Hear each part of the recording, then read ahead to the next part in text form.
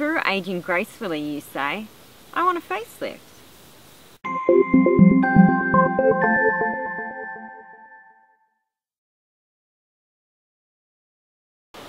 Hi everyone, it's Sarah from International Rejuvenation, and today I'm going to talk a little bit about the main types of facelifts that your surgeon may recommend. So the first procedure I will talk about is a brow or a forehead lift. So if you've got quite heavy in your forehead area, or your eyebrows are quite low, your surgeon may recommend a forehead or a brow lift. The incision is normally back here, almost like a headband, back in your hairline, and then of course lifts everything up. The next type is a mid facelift. So if you are someone that's getting a bit of jowling or creasing around the mouth, things like that, a mid facelift might be recommended to you.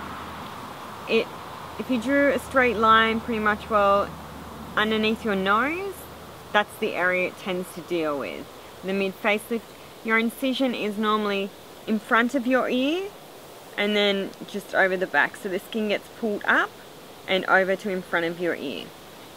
Next type is a neck lift. So it's for those people that are getting a little bit of creasing through the neck or getting a little bit of a turkey neck. A neck lift might be recommended, and they pull the skin up, and normally your incision line is behind your ear, so it gets lifted up and pulled up to behind your ear.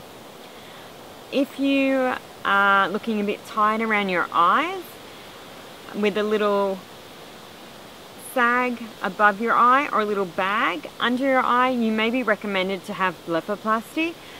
The upper eyelid would be cut, the excess skin will be taken out, which will give your eyes a more wider and open look. And of course, if you've got a bit of sag on your lower section of your eye, they will often just do a little incision and take out the excess skin to give your eyes a little bit more youthful appearance. Of course, it doesn't matter if you're a male or a female, facelifts, it doesn't matter who you are, it's good as we're aging.